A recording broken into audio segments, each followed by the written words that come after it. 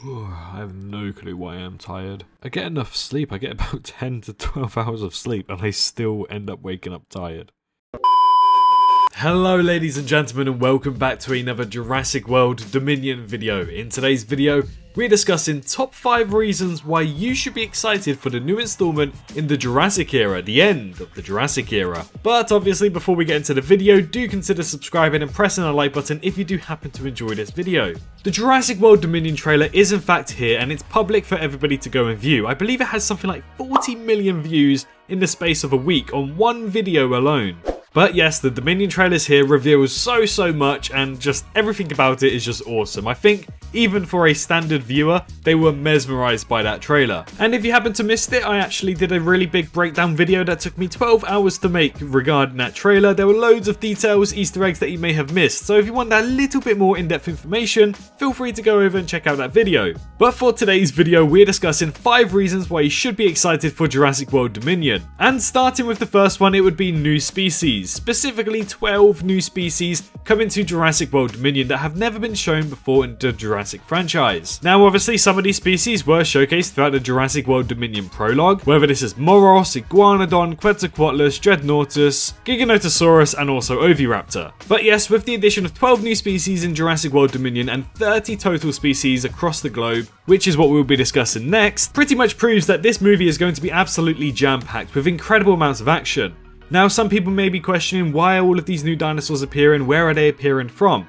Well, if you remember from the end of Jurassic World Fallen Kingdom, a lot of embryos and DNA sequences were actually shipped across the US, but also at the end of that trailer you can see a few international flights that were shipping live specimens.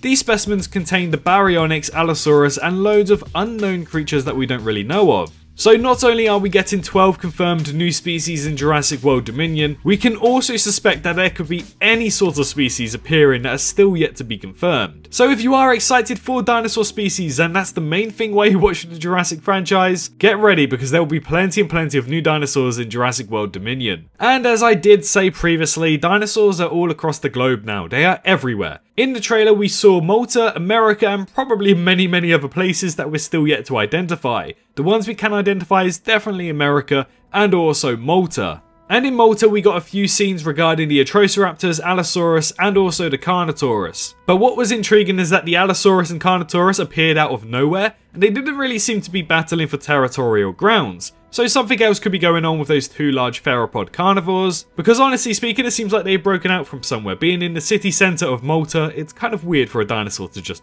be there. But with the addition of dinosaurs being spread across the globe comes the new expanded universe for Jurassic. As we know, the expanded universe began in 2019 when we got Jurassic World Battle at Big Rock, followed by Camp Cretaceous releasing in 2020, which kind of told a story between 2015's Jurassic World all the way through to 2016, just after Fallen Kingdom's prologue. And then obviously we got the whole Jurassic World prologue as well, which kind of expanded the story. But since dinosaurs are across the globe now, it's more than inevitable that random people will come across these dinosaurs like we got in Battle at Big Rock. And with that comes more stories from other people, which means that we could get live action shows, animated shows or even short films again. So yes, the reason number 2 would be the expanded universe and multiple dinosaurs across the globe. Now comes number 3, which I am saving to do a video on for quite some time now, but Biosyn is appearing in Jurassic World Dominion. If you're not aware of Biosyn, they were basically rivals with InGen throughout 1993, and if you remember the man who gave the money to Dennis Nedry who sabotaged Jurassic Park, he's called Lewis Dodgson, which will be appearing in Jurassic World Dominion.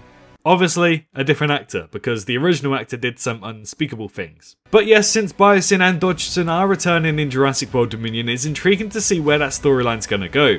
We haven't heard anything about this company since 1993, so they could be doing all sorts, who knows. But because of the mystery that we had for Biosyn through all of these years, that's kind of intriguing me a little bit more to see what they've been up to, how did Dodgson get into the position of CEO for the company, and why exactly are they important for Jurassic World Dominion. Either way, reason number 3 would be finding out who Biosyn really are. Number 4 would be the end of a story, the end of the Jurassic era, as the trailer says. You know, so many people have been saying, oh, this is the last movie, but it's not the last movie. Jurassic World 4, let's say, has actually been confirmed. Frank Marshall, the producer of Jurassic World, has mentioned numerous amounts of times that Jurassic World 4 will be happening.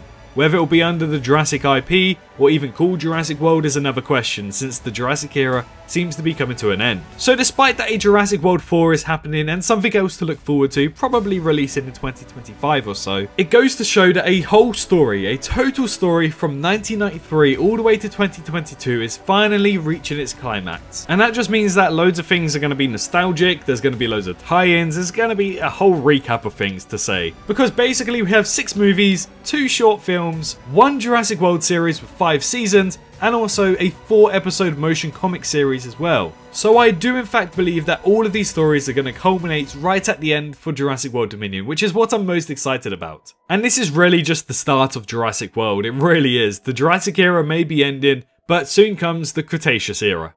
Maybe, possibly. But that moves us on to our 5th reason, not final because there's loads of other reasons, but the 5th reason would be more accurate dinosaur species. Now, as we mentioned earlier before, Biosyn is going to be a huge new name in Jurassic World, and I do assume that they were probably creating all of these new kind of accurate dinosaurs that haven't been seen before. The Parasaurolophus looks absolutely incredible and brand new and accurate. The Pyroraptor is feathered. The Therizinosaurus is also feathered as well. So it really just goes to show that all of these dinosaurs are becoming and having more accuracy about them than what we saw in the original Jurassic Parks. That does make me wonder if we will ever see a 3-foot tall Velociraptor rather than a 6-foot tall one. Either way, we've had numerous amounts of accurate dinosaur species already just because of feathers. And the feathered creatures that we've already seen are Oviraptor, the Moros Intrepidus, Pyroraptor, as well as Quetzalcoatlus and Therizinosaurus as well. So it does go to show that they're going down the more accurate route, but that intrigues me, what we will see in Jurassic World 4. Anyways guys, thank you so much for watching today's video. If you enjoyed, feel free to press that subscribe button and like the video. But let me know your reason as to why you're excited for Jurassic World Dominion down in the comment section below. But obviously make sure you're staying safe out there, and I'll see you all in the next one. Bye bye.